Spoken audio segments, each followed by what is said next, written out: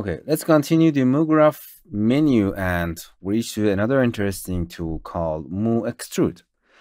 This is the extrusion for polygon, and the difference between the other cloner, it is for affecting the polygon of one object in effector. It means, for example, you can create a plane, and as you can see, we have a polygon object here. Okay, you can simply extrude each polygon and affect the planar effector to that. So the mograph extrude for cloning, as you can see, this is like a deformer object. So we have to make a child object. And as we can see, it's automatically extrude the objects. Okay, if you go to in settings, we have an object. I explain later root and per step. Oh, this is easy. Here, first transform. As you can see, because of the normal, it's going to the z direction in this direction. You have to experiment. And as you can see, it's automatically, it is from root. If you set it to per step, it's better see to if you use effector. Okay, if you use effector, and explain that. And in a transform, as you can see, you can turn the value of the z direction here. You can add rotation to your polygon in any direction that you want. And of course, here is for a scale, because they are getting thinner at the end. Okay, you can use this. An interesting part of the cloner, the object, is this effectors. You can use the effector. Before that, we are going to the polygon selection. Okay, we need the polygon selection. You have to make it editable, turn it off, go into its polygon. It's a live selection. You can select some polygon that you want here, and you have to set it, select, store selection, and this is our selection. You can deselect it and go to the Moextrude. And if you want to just these polygons that you selected effect, you can select mograph and drag and drop polygon selection. Now you can see just those polygons will be affected by polygon by Moextrude. A sweep spline is very interesting. For example, to better understanding, I'm going to the here and sketch a simple polygon, simple spline, and it's follow this extrusion. It's follow this spline. Go to the move spline and polygon sweep spline, drag and drop it. Interesting, but it is in that direction. We can go to the transform and transform it. In this case, for example, in this case, let's try to another object, sphere. It's in a cloner here. Also, it's there. Moextrude. Make a child. It does not important. This is editable.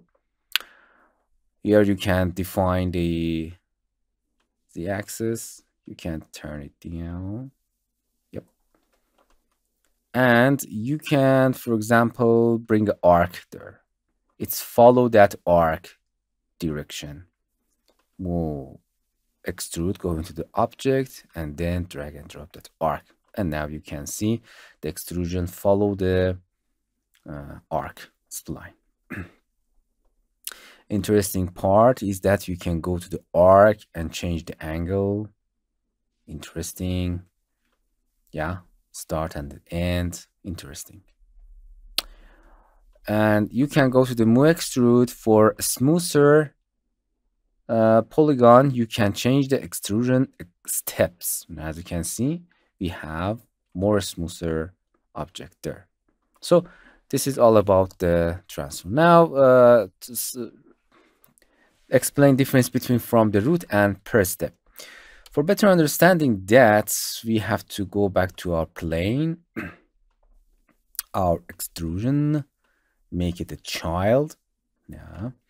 And in this case, I go into the transfer, make it a higher, and I want to, and the most important thing of the Moextrude is that you can use the mograph effector to this tool. For example, plane effector. In a plane effector, it's better to turn off the position. Okay. First, turn off the position, go into its field, and make it linear. And first, turn off. As you can see, you cannot define anything because it changed its position. So you have to back to the position, and this is not y-axis. You have to change it in a z-axis. It's above the normal. And now you can affect it here. You can see we have two different extrusion. This is above the position. As you can see, it's bring it up from the root. As you can see, can change it. And we have another extrusion that this distance it's controlling by mograph transfer. So they are different. Don't be confusing. If you go to the Moextrude and change it from root to the per step, as you can see, it's instead of calculating that position, it calculates that position in a plane effector. This is a parameter in this direction from the root of that object till here. But if you go to the Moextrude and select it per step, it does not calculate. It's calculate per step that parameter here, and let's go way up. Nice. Okay. So here you can change the root. And here we have our effector. So as you can see, you can change your effector. You can change any field that you want. For example, the random. Nice. As you can see, you can change your random. This isn't just, it's not objects. This isn't polygon of that.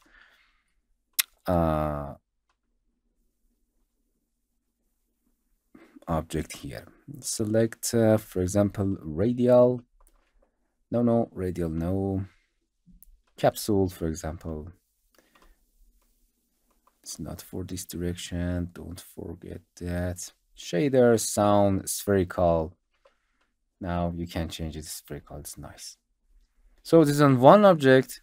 Don't forget that. And you can use effector. And another thing that if you select that, yeah, it's an effector, it's empty, transfer, and I explain all of them. And as you can see, it does not have create any cap for that.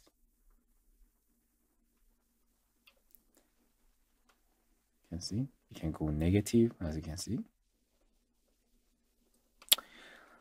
So this is an Moextrude for extrude the polygon of the object that you can use your effector here.